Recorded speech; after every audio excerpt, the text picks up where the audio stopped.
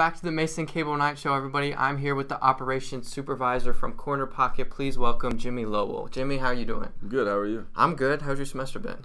Busy, but living the dream. That's all we can ask for. So we all see it when we walk by the hub and wing zone and everything. But what exactly is Corner Pocket, and what is there to do at Corner Pocket? So basically, Corner Pocket is open to all students and staff. It's a place to hang out, relax. You can do homework there. You can play games. We have a lot of events. Basically, just a place for people to unwind between classes. What can you do at Corner Pocket?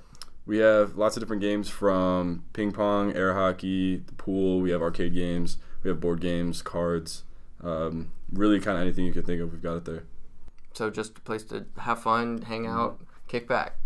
So you are the operations supervisor. So what does that mean? Like, what are your responsibilities and stuff? So there are two supervisors. The first one is in charge of reservations. So once a reservation is confirmed, it goes to me, and I work with the client to go over basically the logistics of the event, i.e. what kind of things they need brought to the event, whether that be tables, chairs, electronics. And then I also work with staffing for the events, and then I also work with training new employees and inventory. You are a full-time student here, so this is an on-campus job. So what's the process of hiring like at Corner Pocket, and how can other people get a job there?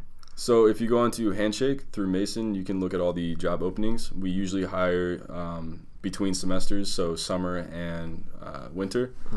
Once you get selected, we go through a basic interview process, and then we get you trained up as soon as we can. Usually it takes about a week. And then after that, you're on your own as a recreations assistant, and then you'll be working the front desk. You mentioned before events are sometimes held at Corner Pocket. So what events are typically held there? So specifically in the beginning of each semester, when organizations, specifically Greek Life, and a lot of clubs have interest meetings, or they have events to get to know new members. That's usually when we have a lot of those events. So usually during rush week, and then the first 2 or 3 weeks of classes, we'll have a lot of different groups in the space. And then throughout the semesters, sometimes we have birthday parties or bar mitzvahs, bat mitzvahs. We have a lot of department parties. A lot of different groups come in, and they have like open mic events. We have some church groups that come in and use the side pocket space for meetings. And we have a lot of international student groups that come in to use the space when they're here on campus. When can people come by and enjoy everything that the Corner Pocket has open? What are your hours? We are open 11 a.m. to 11 p.m. every day. Every day? Every day. Throughout the semester? The only time we're closed is during breaks, just like the rest of campus.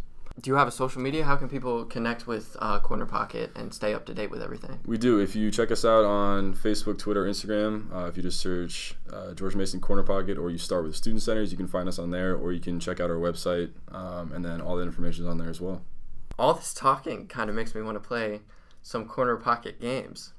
What do you say we go up there and give it a shot? Let's do it. All right, cool. When we get back, we're going to play some Corner Pocket games.